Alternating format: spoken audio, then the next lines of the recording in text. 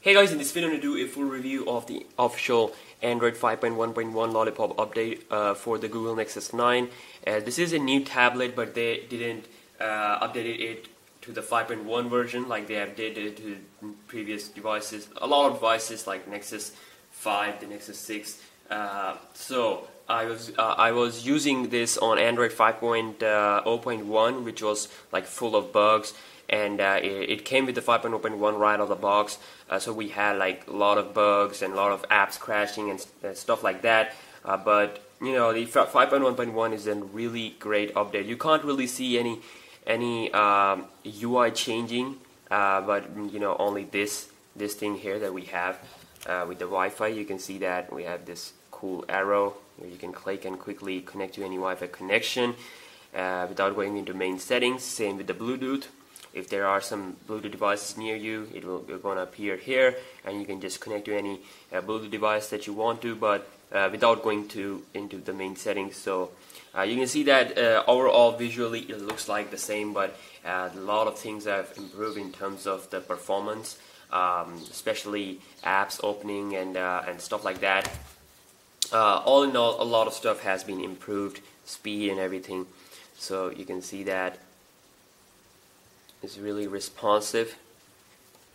Let's go into some different multiple apps here. You can see it's opened up the apps really fast. I haven't seen any crash or anything like that, so it's just real nice. Just gonna go into the main settings.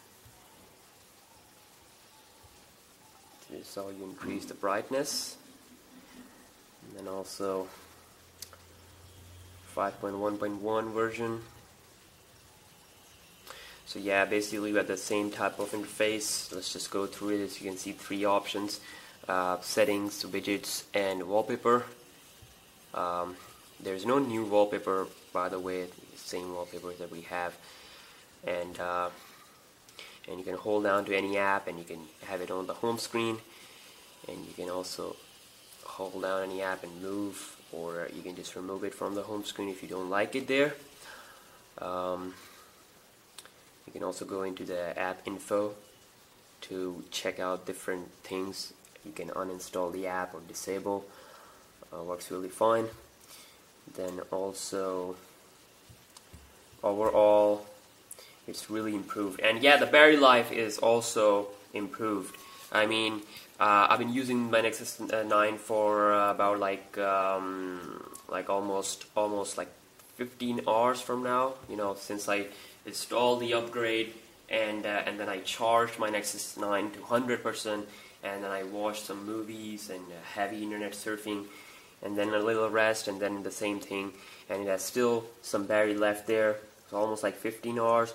And yeah, with just Wi-Fi usage, you can get it like almost you know, above more than a day. But yeah, battery life is improved. Yeah, the battery life is improved with this 5.1.1 version, and of course, so far I haven't seen any kind of bug or anything like that. Maybe I can see it, you know, when the time will pass. But at the moment there is no bug. There's nothing like that. So it's a really nice upgrade. And should you install it? Yes, you should install it right away. It will fix a lot of problems, including that memory leak. So you can see the notification. The multitasking area looks really smooth. So really fast update, definitely worth it. So if you want to know how to install it manually, then do check out the link in the description down below. And also, if you are already on 5.0.2 Lollipop or 5.0.1, you can update it via OTA. It is you know, available almost everywhere. So yeah, thank you so much for checking out this video. As always, give this video a thumbs up, and I'll see you next one. Peace out.